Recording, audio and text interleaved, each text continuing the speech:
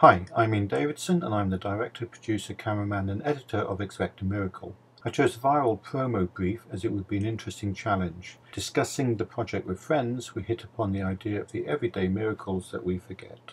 The key concept was to use camera movement to show the person and then reveal their miracle. I also created a website to provide background on the stories. I chose to work alone as it allowed me to be flexible around time, especially important with our weather and outdoor locations. A music soundtrack meant there was no dialogue to record. 10 people offered to appear in the film. I couldn't use 2 of them as they involved people abroad or deceased. 2 filming sessions were cancelled due to the weather.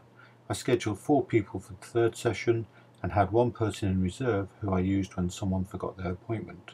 I knew all the locations except the stone circle, which I visited in advance to check for problems.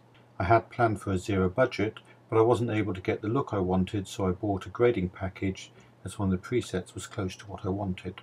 I used the OU blog system to log my activity, which was useful in producing this film. I used a Canon XM1 in 16:9 ratio as I needed it in the new home scene to get as much width as possible. Key shots were all tripod mounted, then I tried some handheld shots such as tracking the front of the house. I couldn't get a smooth take due to the rough ground, but it was useful to try. The camera manual suggested using AWB for the mode I was using, and this worked well.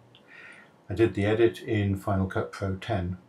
The original concept was for a number of 10-second shots, but testing this before shooting began, I realised the pacing was wrong, so I used longer shots with slower zooms. Finding the music was key, and I spent several hours on Jamendo before finding Voices from the Past by Green D. John.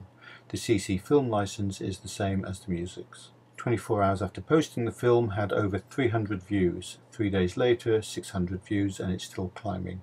Based on the fine cut, I have been asked to produce a professional 90-second elevator pitch for a business competition. Lessons I've learned is always have a backup plan, you never know when you're going to need it. Creative Commons movement is a huge asset. I discovered lots of music and sound effects that I never knew existed. And for a bigger project I will need to work with a crew. In conclusion, I thoroughly enjoyed the course and I learned a huge amount from both the material and the other participants. I also developed a more critical eye to the quality of my work, and I'm looking forward to my next project. I still have a lot to learn about filmmaking, however T156 has been a giant step in developing my skills. Thank you.